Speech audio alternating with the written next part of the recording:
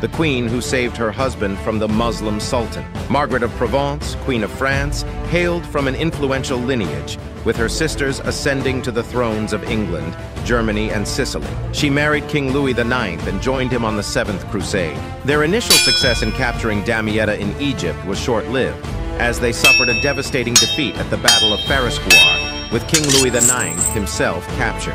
In her husband's absence, Margaret rallied the city of Damietta, ensuring a defense and raising the ransom for the release of King Louis IX. Though they lost Damietta, her efforts enabled his return. Louis later died on the Eighth Crusade due to dysentery.